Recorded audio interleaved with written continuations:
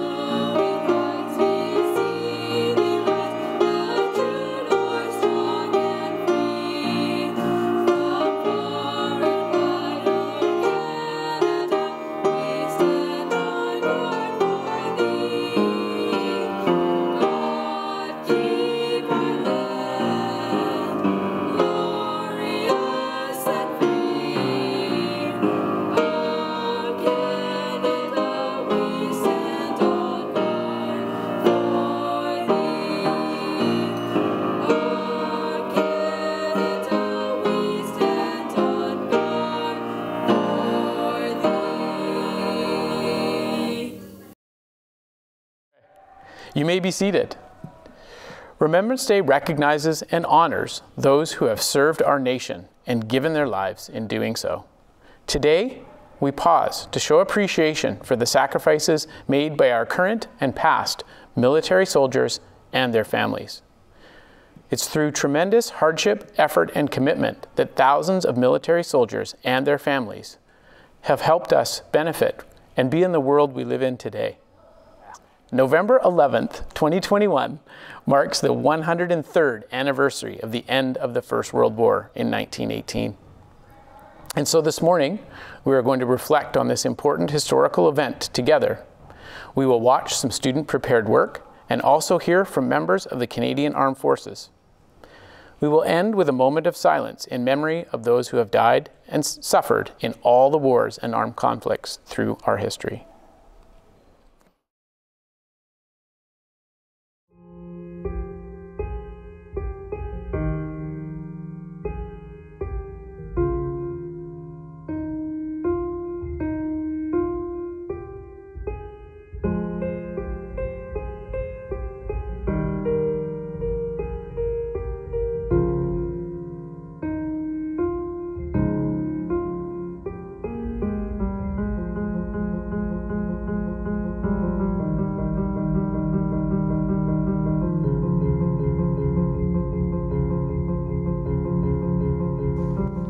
Dear Ma, it's a few days after Christmas, and I think things are starting to look up.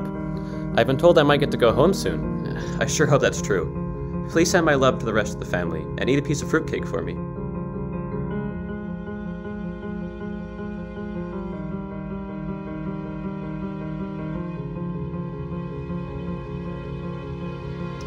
Thank you for the blanket. Everyone is jealous, and it's the nicest gift anyone's got so far. Some of them didn't even get anything, not even socks.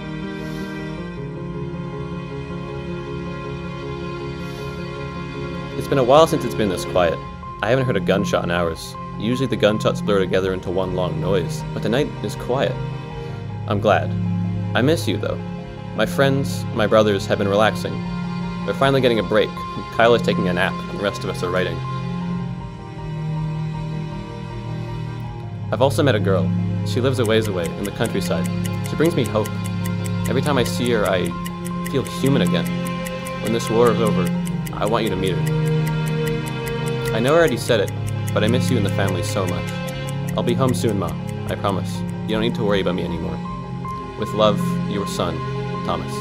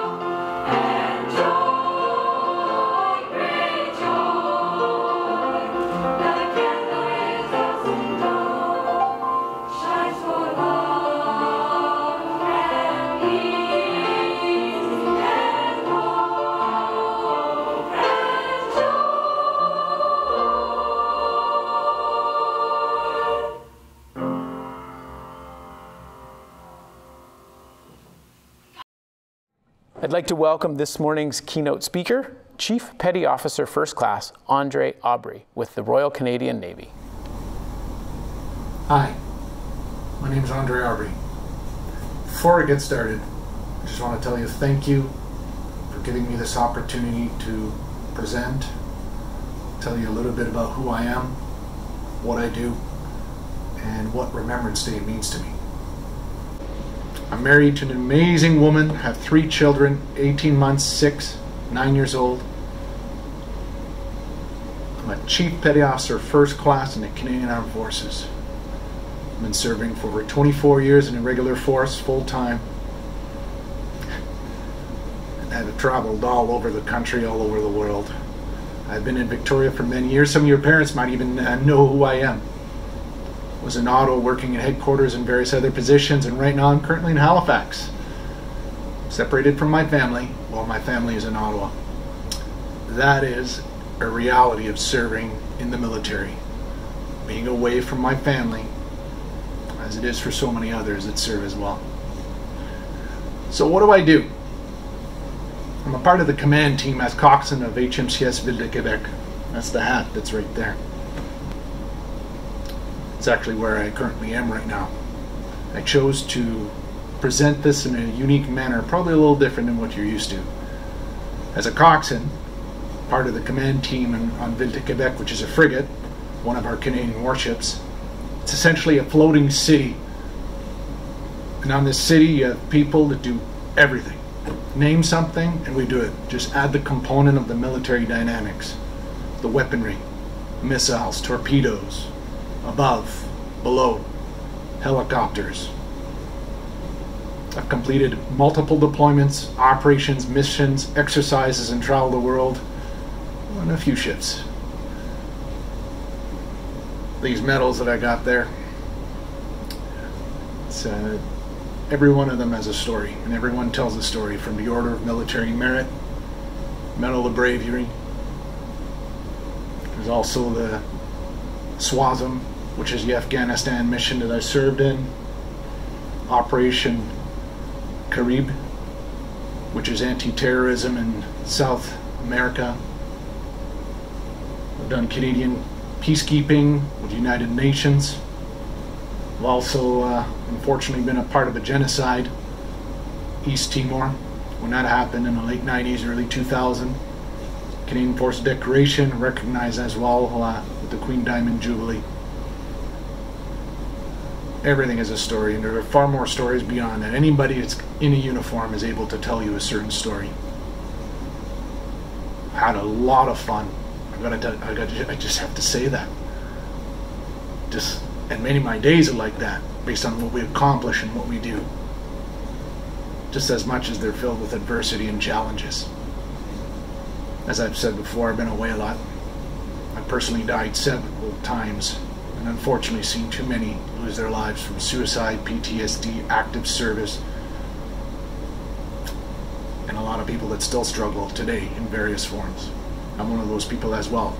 Even though I am currently serving, make no mistake about it, I'm a veteran, just like those who served before me that are retired or have died during the Great Wars, and all of the other types of operations and missions we've done, from Korea to the Cold War, Yugoslavia, Bosnia, Rwanda, to our most recent one from Afghanistan, Middle East, anti-terrorism, peacekeeping. We are a presence everywhere we go, and the role that we serve domestically and internationally cannot be understated. So what does Remembrance Day mean to me? It's a very real reminder of how the old and the new, for those who have served, the stories, the experiences, and everybody has a story and an experience. Some it's very simple. Some have experienced a lot. Some may have served a long time. Some served very little but been impacted greatly. So many have lost their lives. So many are losing their lives right now. Every single person that's ever served in Canadian Armed Forces There's an expectation. We sign a blank check, signed to the people in the country of Canada, to serve Canada before self, to respect the dignity of all people, to submit to all lawful authorities. I take that to heart.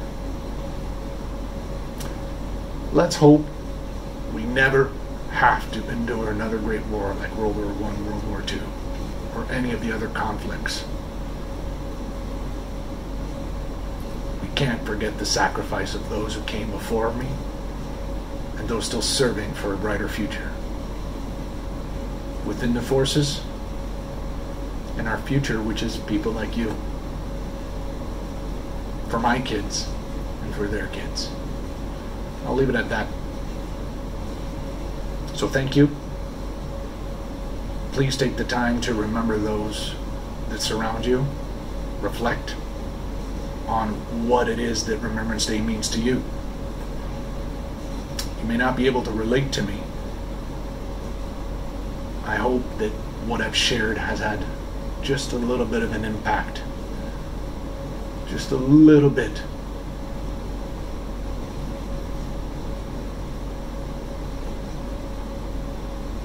For you to think about. Cheers.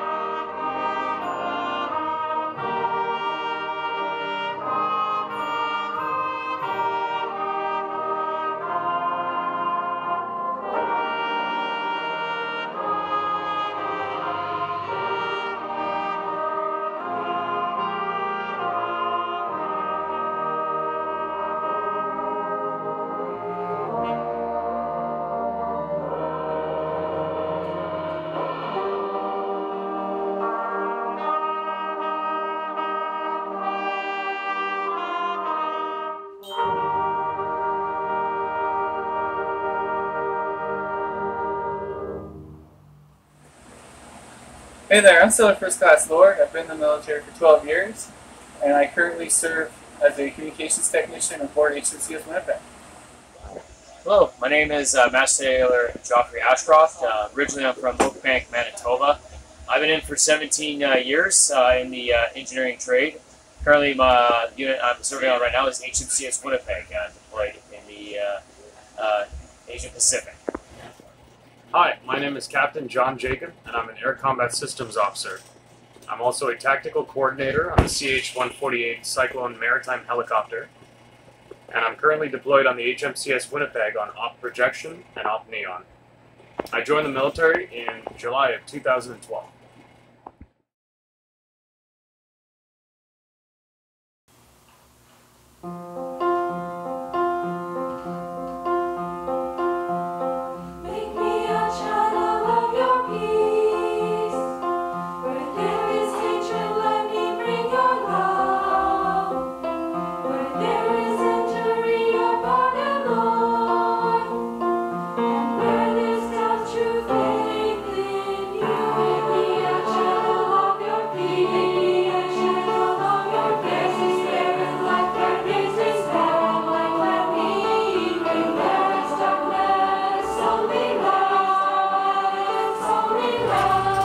Remembrance Day is our opportunity to stand in silent reflection of those who gave everything to espouse Canadian values well outside of our borders in the face of evil. And it extends far past World War I and II, through Afghanistan, right to the modern day, where I think about friends, colleagues, members in arms who continue to sacrifice not just their lives, but time with their families, physical hardships, and the stresses of our jobs, through strong belief of what it is they do for a living. To engage the veterans that are still alive, to share their stories and their experiences. Well, Remembrance Day is important because we have to remember everything that we did in order to get to where we are now. You know, Canada's a free country, and it takes a certain amount of effort to remain, to keep Canada as a free country.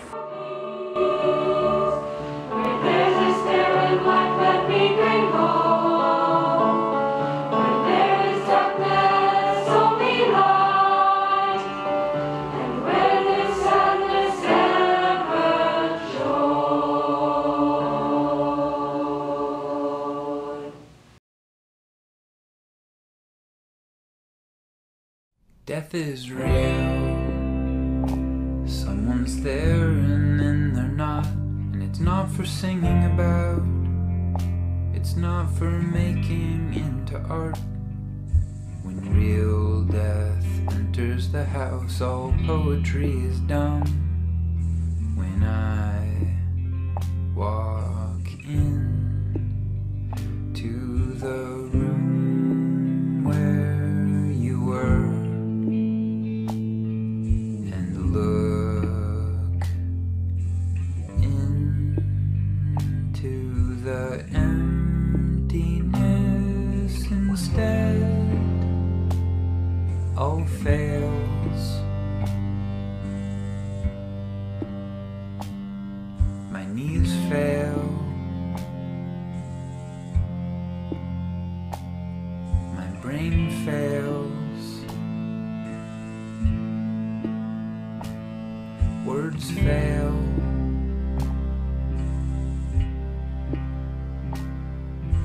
Crusted with tears, catatonic and raw, I go downstairs and outside and you still get mail.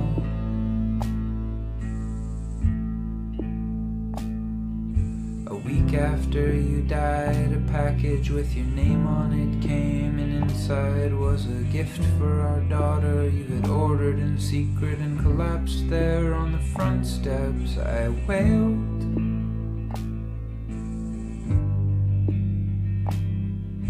A backpack for when she goes to school a couple years from now. You were thinking ahead to a future you must have known deep down would not include you. Though you clawed at the cliff you were sliding down, being swallowed into a silence that's bottomless and real.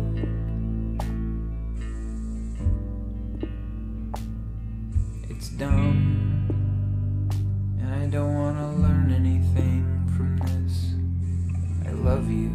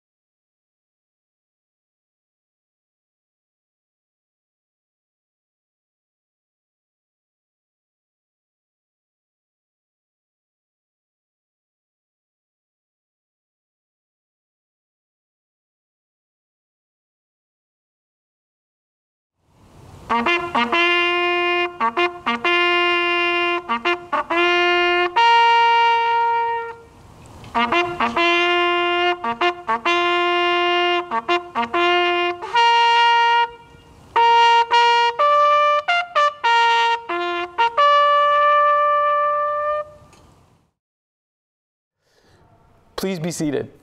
Thank you for participating in our virtual assembly this morning. I'd like to thank and acknowledge all the hard work put in by our staff and students in creating today's ceremony. Have a good day.